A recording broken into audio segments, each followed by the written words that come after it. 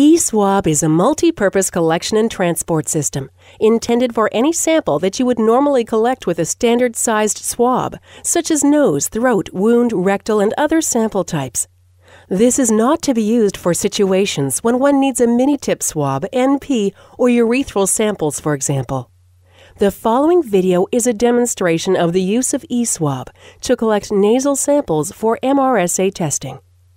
Each ESwab system consists of a sterile peel pouch package that contains a white nasal flocked swab with a pre-molded breakpoint and a screw cap tube with 1 milliliter of modified liquid amines transport medium. ESwab is easy to use. Perform hand hygiene.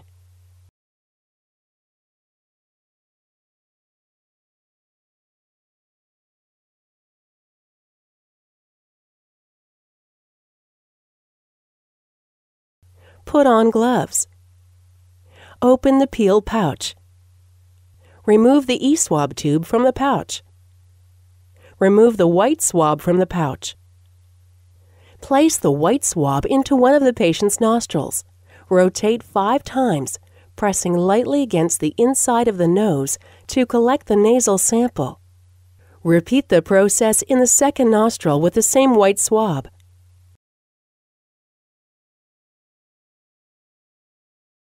Be careful not to touch the swab below the molded pink breakpoint. This could lead to contamination and incorrect test results.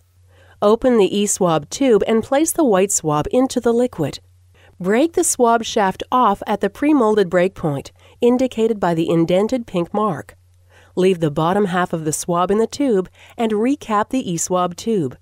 Discard the broken handle part of the swab shaft into an approved medical waste disposal container. Apply the patient identification label.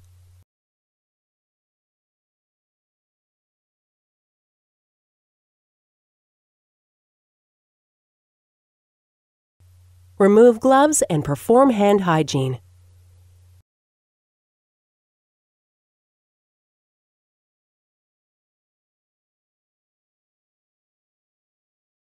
The ESwab fluid is needed to keep bacteria alive.